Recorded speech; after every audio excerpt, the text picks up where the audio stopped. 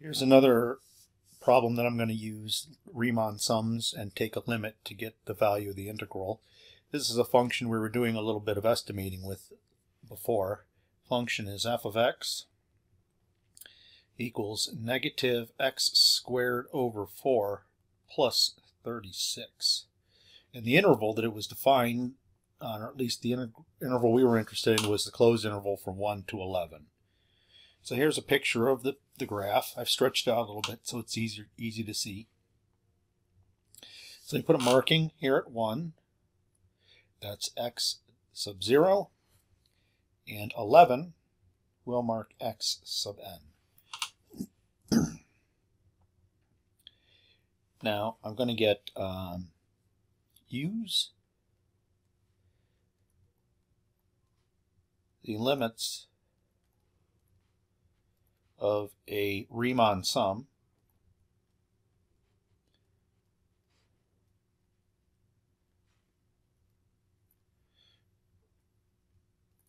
to get the integral from 1 to 11, negative x squared over 4 plus 36 dx.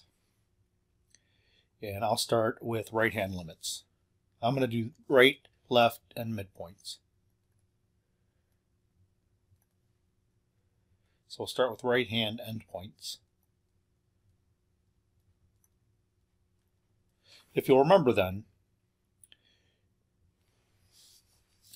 we will have at each of our places, we will draw a vertical line from the right end and then go over. So if I laid down a bunch of marks in here, a partition as it were, don't take these numbers to mean anything other than just marks. I wish I hadn't even put numbers on there, but nonetheless, you remember then you go to the right and you draw another rectangle till you get to the graph, and then you go over, etc., etc. And I don't really care, you know, here would be the first one, something like this.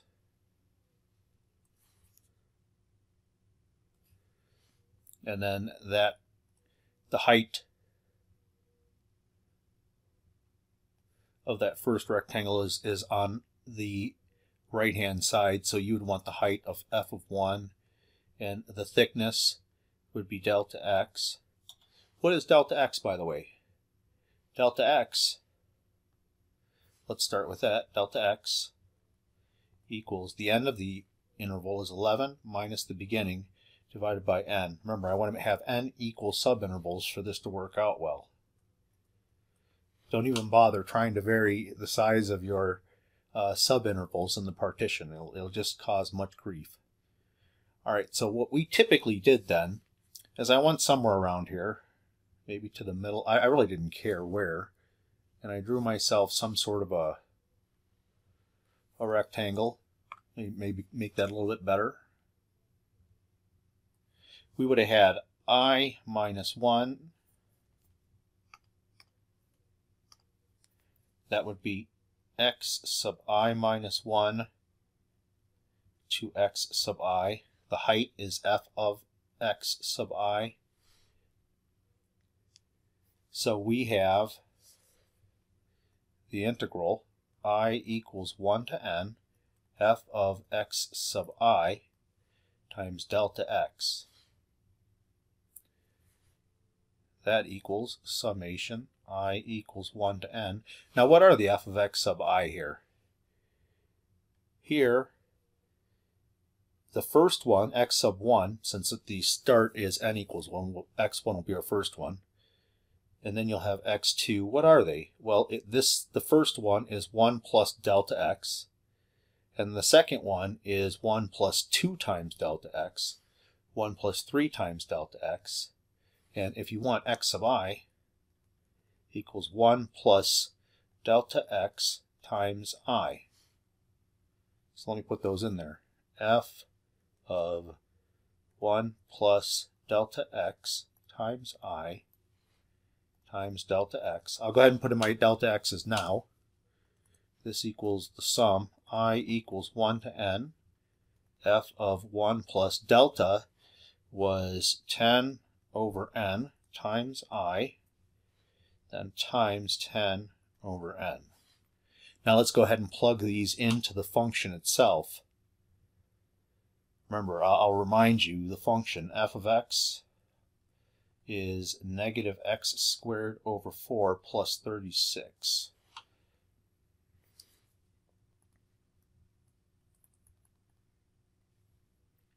So I'm going to take this stuff, this is my x, that I'll be using in that spot. So I'll have negative 1/4. I find it easier to put the 1/4 in front of this. 1 plus 10 over n times I squared plus 36 times 10 over n. And now, like anything else you would do, I would, be honest with you, I think that I would prefer to factor out a negative 1/4 here, but I'm not going to do it because I don't think a student would generally do that, so I'm not going to do it. I would, though. What I am going to do instead is I'm going to do like most students would do and FOIL out this squared term. At least I hope they do that. So I have negative 1/4 times 1 plus, so when you FOIL it out, the outers will be 1. The I and O part of it will be 2 times this. So that'll be 20 over n times I. And then the last piece will be 100 over n squared times I squared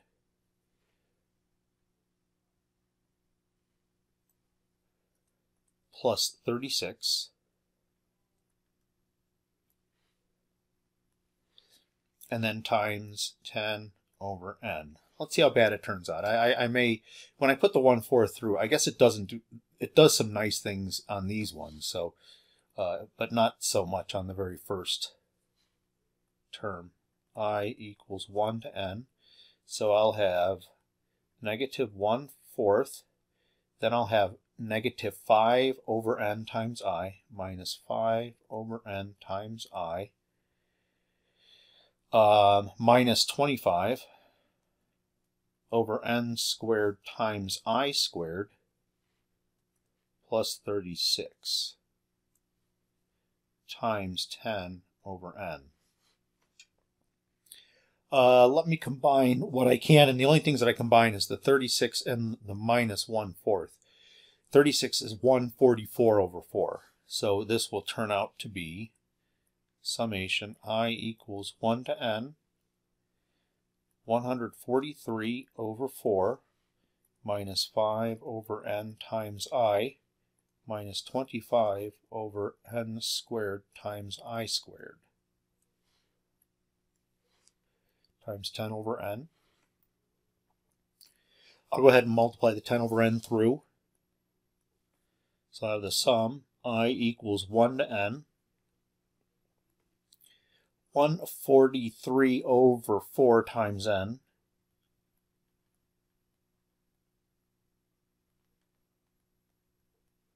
I probably shouldn't. I'll take another step. I really don't care. It's not that big of a deal. Minus 50 over n times I, and then minus 250 over n squared. And I just realized this should be an n squared because I do have an over n here. So this should be an n cubed down here times I squared. And now I'll do a little simplifying where I can. And there's really only one spot. I can make this into a 2 and make this into a 5. And then when I take 5 times 143, I'll get 5 times 100 will be 500. 5 times 40 will be 200, so I have 715. So the sum I equals 1 to n 715 over 2 n. Yeah, let's keep it like that. Then minus summation I equals 1 to n 50 over n squared times I minus summation I equals 1 to n 250 over n cubed times I squared. Now what I'll do is I will factor out all of the coefficients that I can. So for instance, the first sum will be I equals 1 to n. I didn't do exactly what I told you I was going to do.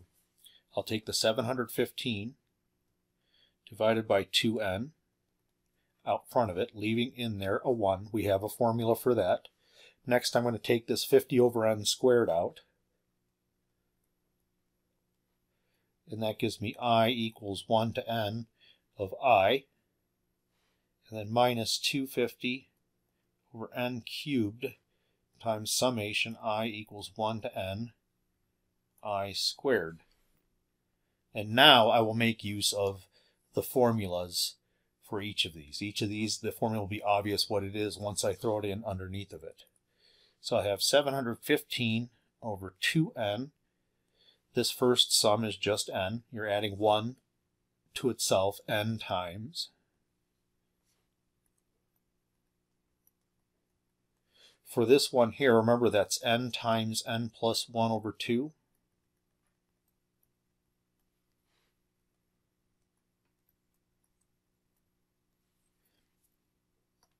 And then because we haven't had a quadratic, I haven't had to do an I squared formula yet, but now I will.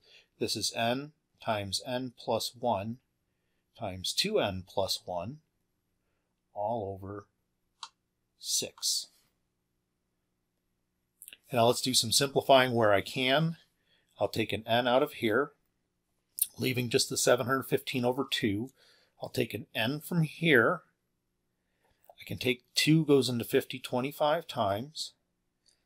And then I can make this n cubed into an n squared by taking out an n. I can take a 2 out of there, turn that 6 into a 3 and the 250 into a 125. And 3 does not go into 125. Now remember, one of the coolest tricks, especially for taking limits, is what I'm going to do with these numbers. I have a 25 left here, minus 25, but I'm going to rewrite this as n plus 1 over n. Minus, and the same kind of a thing I'll do over there, 125 over 3. Now, I have n squared, so I have an n times an n. So I'm going to take one n and put it under the n plus 1.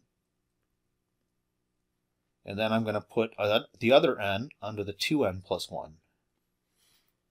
This way, when I do the limits, everything will be evident. 715 over 2 minus 25. Remember, this becomes, when you break this up into n over n plus 1 over n, 1 plus 1 over n. That way, when I take the limit, this whole piece will just go to 1.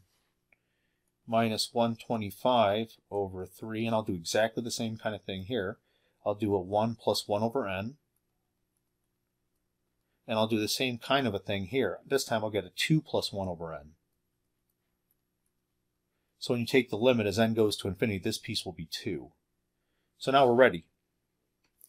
My integral from 1 to 11 of negative x squared over 4 plus 36 dx equals the limit as n goes to infinity of exactly this last expression.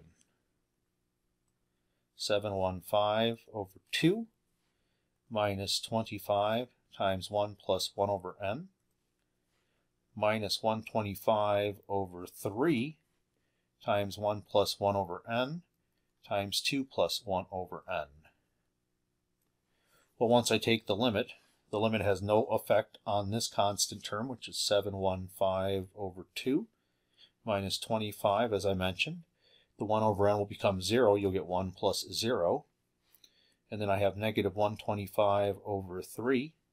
This piece right here will become 1 plus 0. And the other piece will become 2 plus 0. So I end up with 715 over 2 minus 25 minus 250 over 3. And so a common denominator would be 6. Let's see what that is then. So if I want to get a 6 out of this guy, I got to multiply this whole thing by 3. So I'll get 2145. Multiply this by 6, you get negative 150. Multiply this by 2, you get 500 all over 6. So this equals 1495 over 6. All right, redo the last example with left hand endpoints.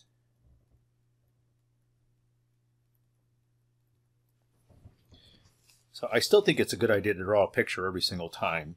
I just don't trust myself to remember. One thing you should note, that no matter what you do, when it comes to your partition, this is always x0 and this is always xn. Remember, this is going from 1 to 11.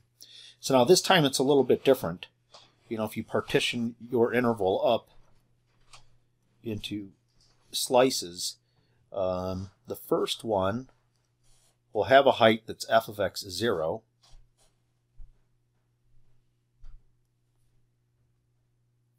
Be a little bit bigger up there. And of course the thickness will always be delta x. And then of course this one, you now start on the left edge and you complete the rectangle by drawing to the right and then going down. So I'll do the same kind of a thing. Let me get, say, an x sub I minus 1 and an x sub I. If I go to the x sub I minus 1, I think I liked it better by doing x sub I and then doing I goes from 0 to n minus 1. I think that's a better deal. So we'll let this one go up, then over, and then down. So that'll be for xi to xi plus 1. The height of this rectangle then is f of xi. And let's see how that works. So this particular rectangle that I drew from xi to xi plus 1 would be, the area of that rectangle is f of x sub I times delta x. Of course, if you don't remember, delta x equals 11 minus 1 over 10, over n, not 10, n, which equals 10 over n.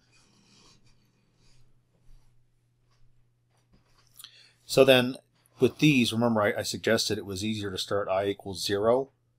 That way you're starting at f of x 0, which is the first one you want to do, and you're going to go to n minus 1. You'll still do the limit as n goes to infinity.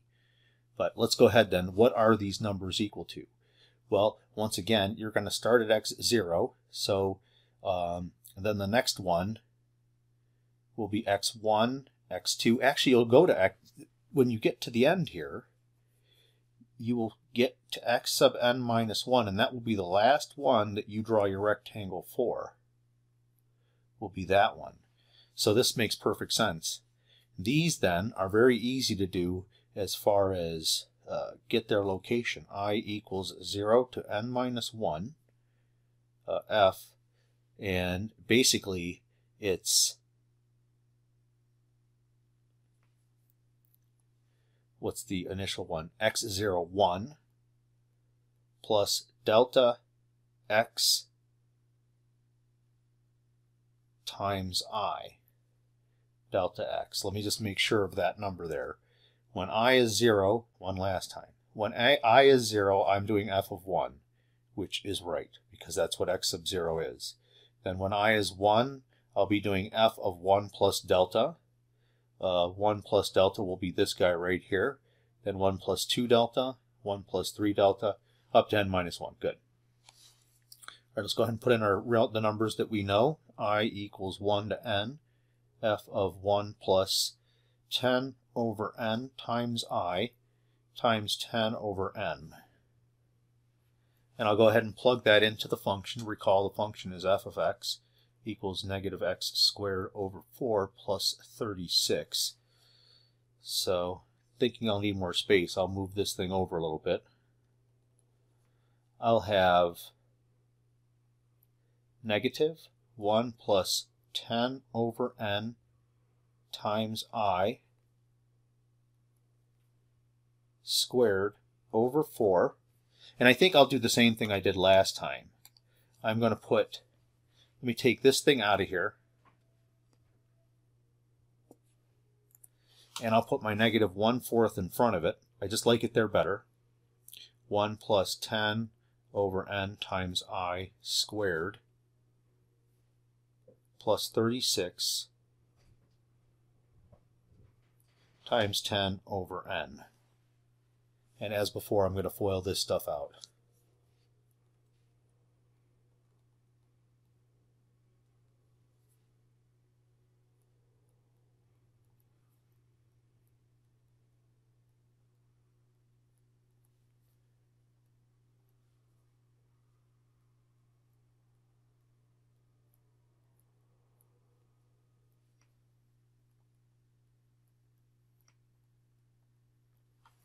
And much of the same stuff, I'm going to multiply the negative 1/4 through.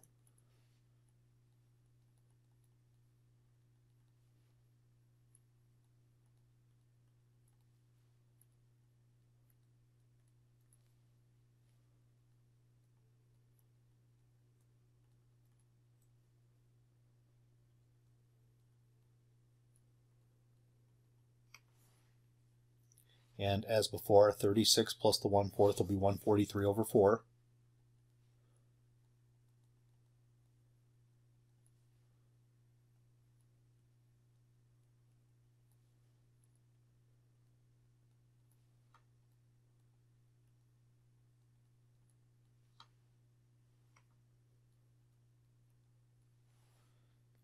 I'll multiply the 10 through, and I'll simplify it as I'm going as well, since all of these computations are completely familiar from the last time. The numbers are all coming out the same. So I'll have 715 over 2n for the first one. Then I'll have negative 50 over n times I for the second piece. Then negative 250 over n squared times I squared.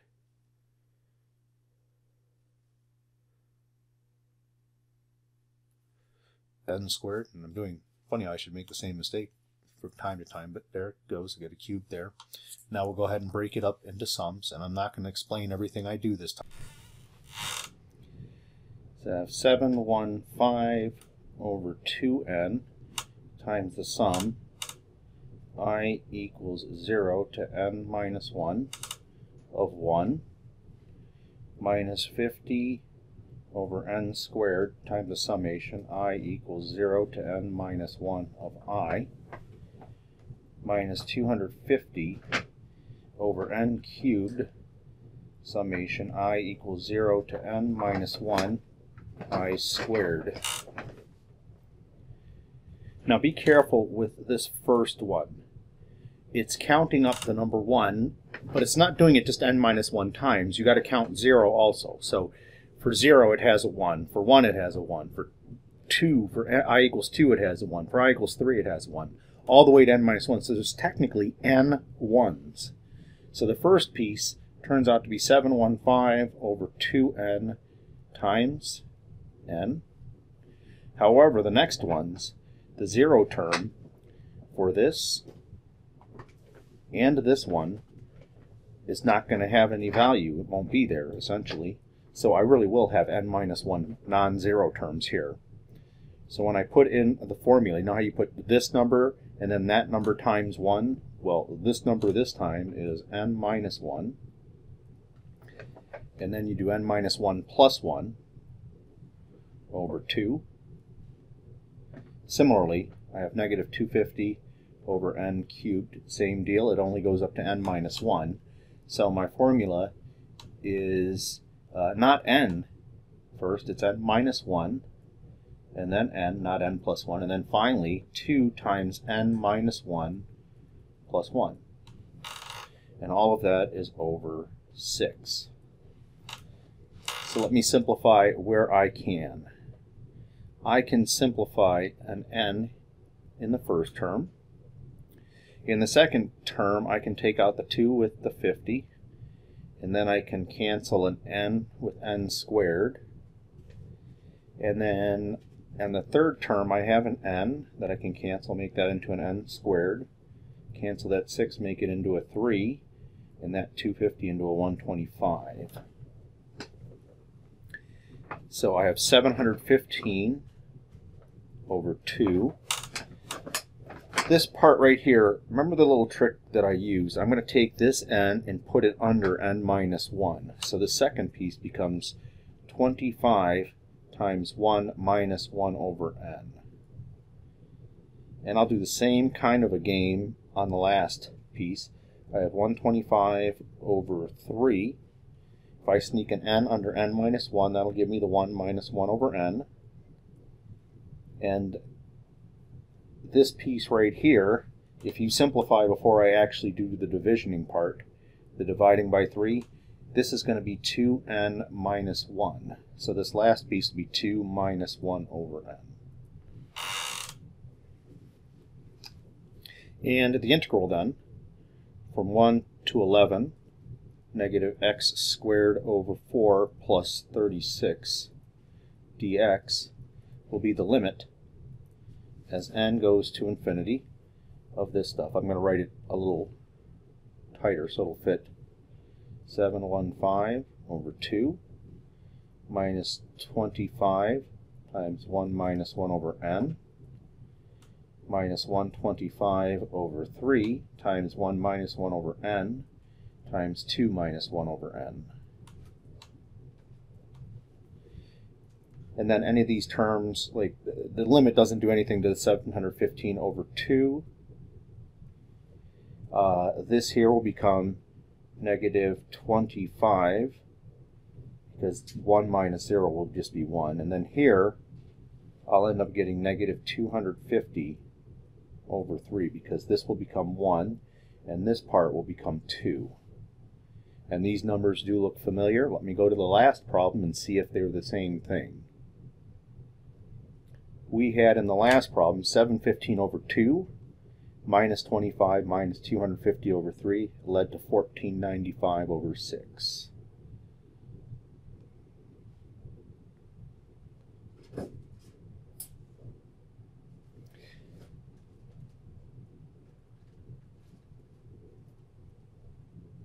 And that's 2 down, 1 more to go. Last up, midpoint. So redo the last example.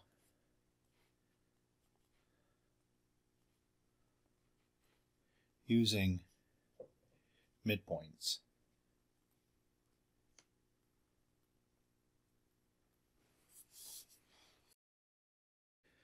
For these, I like to stretch this thing out as much as possible. Once again, the number 1 is still x0, and 11 is still xn. And then, let's say this were x1. Just ignore the numbers, they don't mean anything here. Remember, what we're going to do is find the midpoint of it, and then go up to from the midpoint, go up to the y-axis, and put a dot here, and then draw a horizontal line so that you create a rectangle of that height.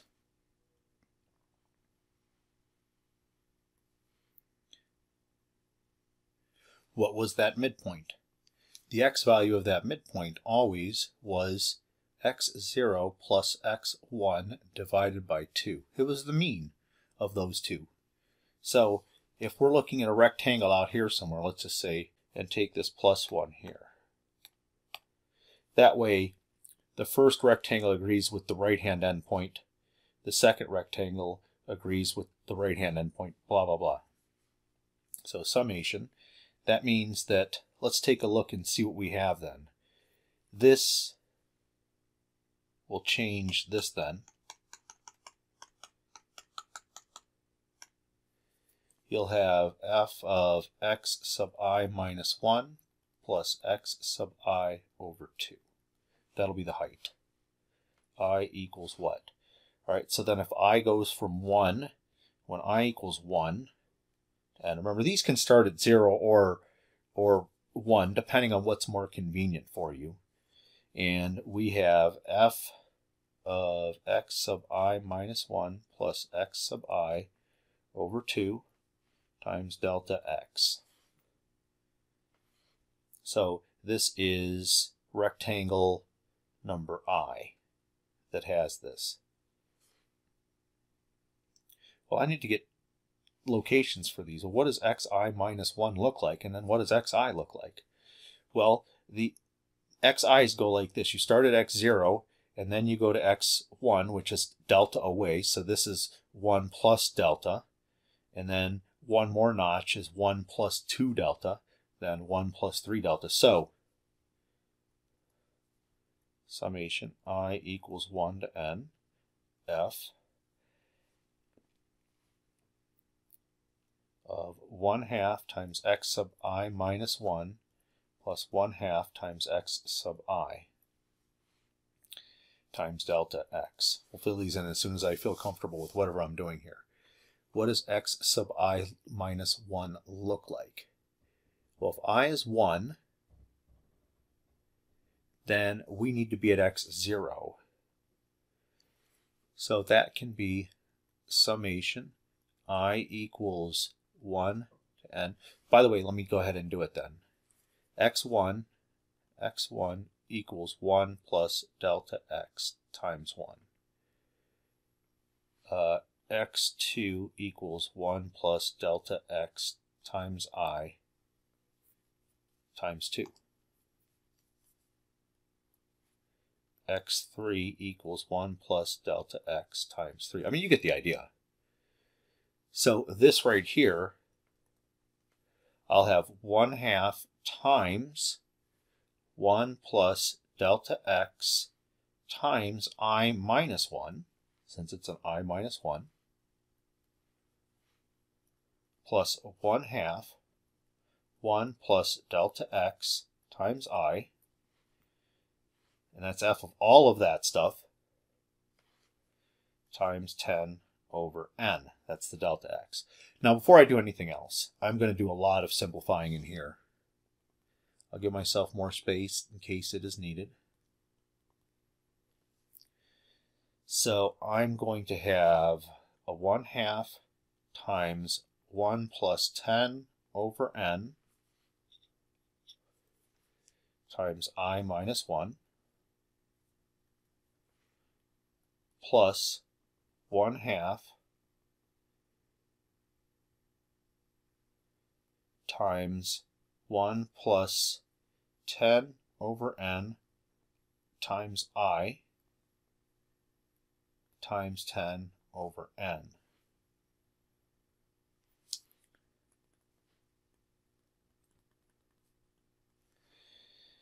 So I'm going to have, I guess I'll multiply this stuff out inside of here first. F of all this.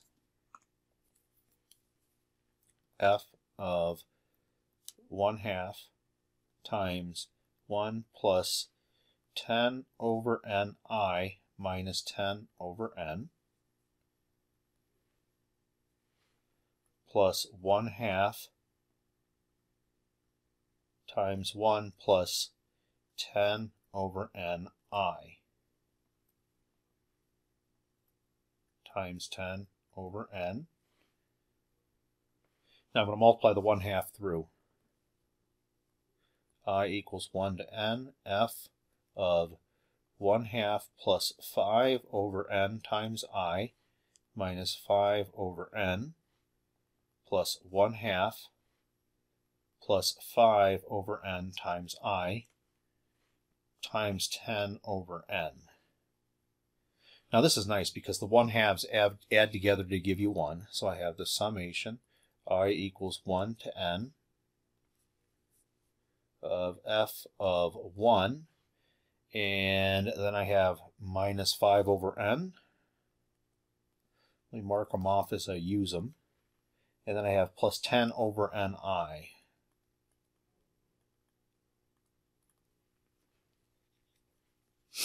And all of that is times 10 over n. Let me throw these things into the formula, reminding you once again, f of x equals negative x squared over 4 plus 36. So this equals the summation I equals 1 to n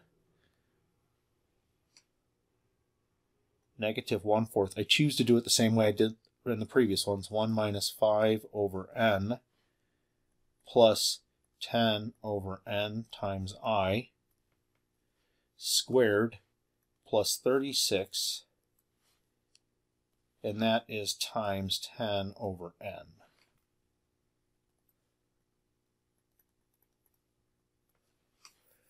I will FOIL this out as before. Negative 1/4. I'm not going to write it all out in detail. You can do that on your own, but you're basically going to have each of these times each of the things again. So for instance, you'll start with 1 times 1, and then you'll have 1 times negative 5 over n, and then you'll have 1 times 10 over n times I. Then you're going to have to do negative 5 over n times each of these. So you'll have negative 5 over n times 1 will give you a negative 5 over n. Negative 5 over n times itself is plus 25 over n squared.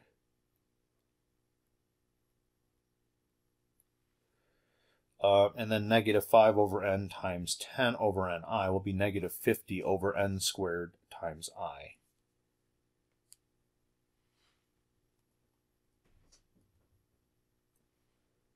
Times I squared.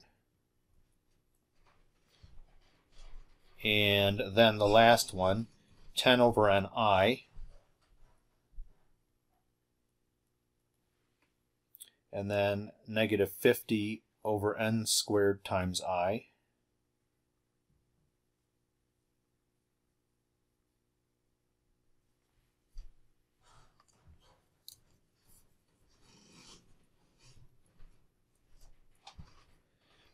and then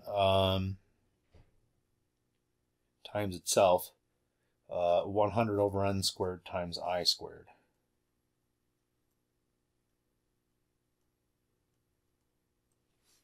I've kind of run out of room here. I staggered these because I wanted to make it a little bit easier for me to add them all up. So I have to sneak over here and put plus 36. And then I'll have to figure out a way to end this. I guess I'll make it that big. 10 over n. Make this one bigger then to match the one in the previous. Okay, so I end up with the sum I equals 1 to n of negative 1/4. Let's see what these added up to. I only had 1, 1, so that's nice. I had 1, then I had minus 10 over n. Are there any ones that just have n? Let me throw this one in here, plus 25 over n squared. Okay, that way I've taken care of this, this, this, this. Now I'm going to combine the i's here. Here's going to be 20 over n times I. Okay, so I took care of those two. Then I have negative 100 over n squared times I. And then I have plus 100 over n squared times I squared. Plus 36 times 10 over n.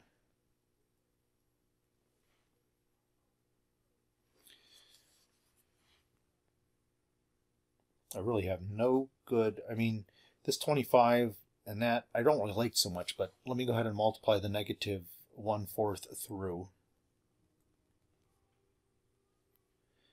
So I'll have negative 1/4 minus 5 over 2n minus 25 over 4n squared plus, no, minus, everything's going to be minus except, oh, no, not everything. I'll have minus 5 over ni, and I'll have minus 25 over n squared I.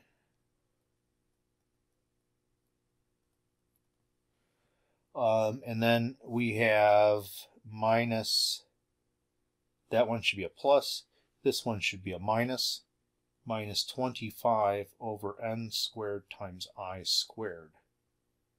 Then plus 36 times 10 over n. So we have negative 1/4 plus 36. That we've seen this before. 143 over 4. Okay, then I have minus 5 over 2n minus 25 over 4n squared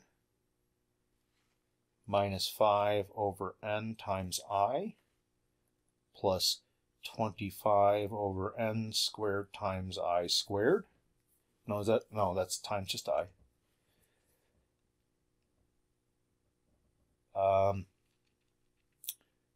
Minus 25 over n squared times I squared.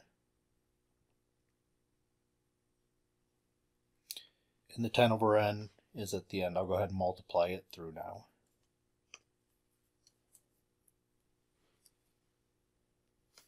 So, like before, I'm going to get the sum I equals 1 to n. This first piece will be 715 over 2n. This here will be negative 50 over 2n squared, so negative 25 over n squared.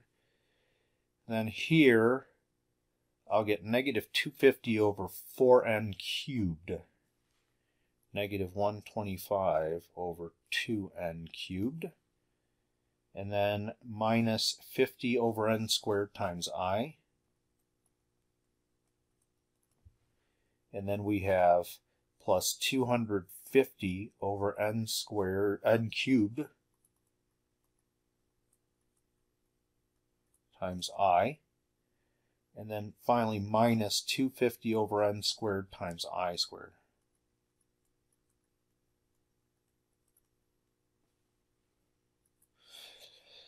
All right, let's break these all up. I am not going to break this into sums. I'm simply going to put below here what its sum would be after I factor this out and then add up what remains. So if you factor that part out, what would remain would be a 1. And you would end up with 715 over 2n times n. This also does not have an I in it, so you get the same thing as you do with any other number. 25 over n squared times n. Same thing with this one. Negative 125 over n cubed times n. Now here, this has an I attached to it, so I'll get the 50 over n squared, but remember what the formula is for I. That is n times n plus 1 divided by 2. And then the same thing goes with this one. Plus 250 over n cubed times n plus 1 divided by 2. And then finally, the last one is negative 250 over n squared, I think I made a mistake here. Right here, that should be a cubed.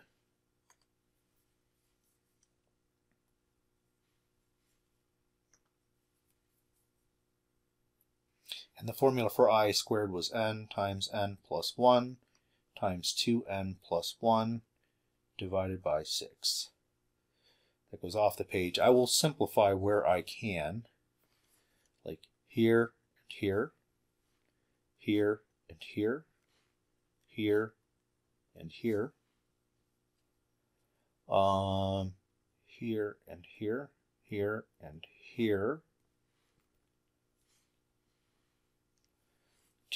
2 goes in 250, 125 times. I've got an n that I can take out here and make that a square still.